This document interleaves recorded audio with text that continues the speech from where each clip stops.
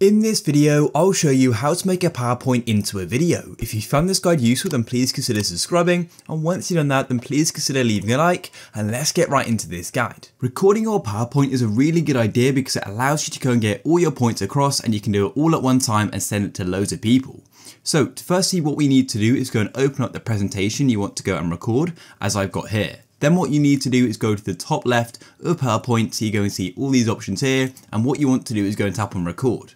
Then you can choose if you want to go and record from the beginning or the current slide. In this case, I want to go and record from the beginning, so I'll then go and tap there. You'll then be taken to this recording screen here. So at the top, as you can see your recording duration. You've got the recording button, you then got the camera button, the microphone button, and you've got these settings here. So you can click here and choose your microphone and camera, and you can also then go and export at the end, but I'll go over that in a minute. And then at the bottom, we've also got some tools which you can use while presenting your PowerPoint. For example, we've got a laser pointer, and also you can go and draw on it if you'd like to as well.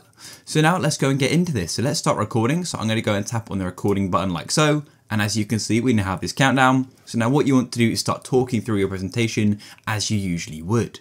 So yeah, I'm going to go and talk through it. And then to go to the next slide, all you need to do is go and tap on the next slide button in the bottom left like so.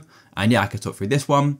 And then I can go and talk through page 2. And then I'd go and talk through the conclusion just like that. So yeah, that's it, guys. And so once you're happy with it and you're finished with it, then all you need to do is go to the top and you can go and tap on stop recording like so.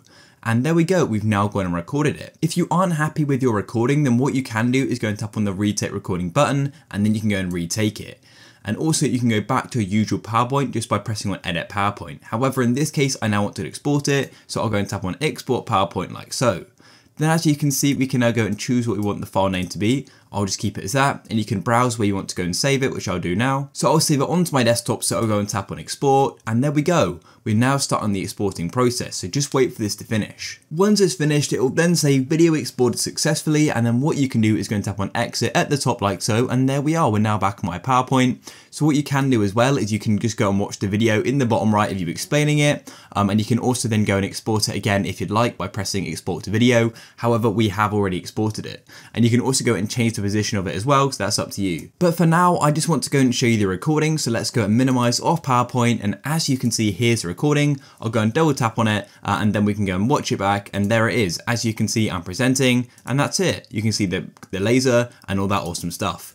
If you guys found this useful, then please consider leaving a like. Peace.